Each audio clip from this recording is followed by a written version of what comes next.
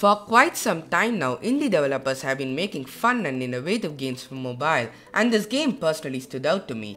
What's so special, you might ask? I guess you'll soon find out. So hey, what's up guys, it's me Hari Lakshman here and this is my review on Fractal Space. Fractal Space is basically a first-person puzzle game. The storyline of this game is really enticing. You take the role of an unknown person who has lost his memories and is trapped in space. Your objective is to get out of this universe with the help of an invisible assistant who guides you along the way. I don't want to spoil the entire story to you guys, but I would like to say that the game makes sure that it's revealed slowly.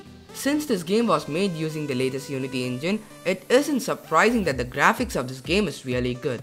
The visuals look pleasing and the animations were flawless. The levels are designed in such a way that you don't feel confined in a box at all. I did feel that the textures looked a bit dull in some areas and it would have been better if they were more richer. Nevertheless, it was pleasing to my eye and it didn't disappoint me. The gameplay mechanics is similar to games like Portal. You have to solve puzzles, use Taser Guns, fly using jetpacks and do other fun stuff. The puzzles do take some time to complete and it gets more tougher as you progress through the game. I like the fact that the game lets the player to take complete control of his character and not restrict him by any means. And by the word restrict, I mean things like timers, barriers and all of those annoying stuff. Hints are provided to us in the form of dialogues and sentences written on walls, but they are provided in the most indirect way possible, making the player to think twice before they leave. There's a substantial amount of items that can help you to grow and know more about your character. I heard that this game has some optimization issue with some devices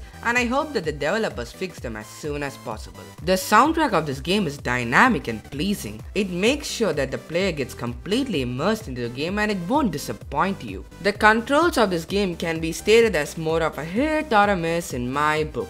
It works really well, but it has some glitches with the camera angles which needs to be fixed. And there's an option of using a controller.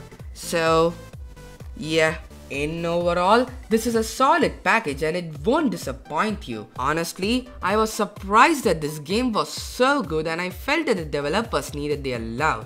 And the best part is that it's free on Android and costs around $1 on iOS. If you are interested, click on the eye on the top right corner to try it out. So that's pretty much it guys. You can follow me on Twitter to stay updated. You can ask me anything on my AMA page and you can consider following me on Google+. And lastly, don't forget to like and subscribe. So thanks for watching.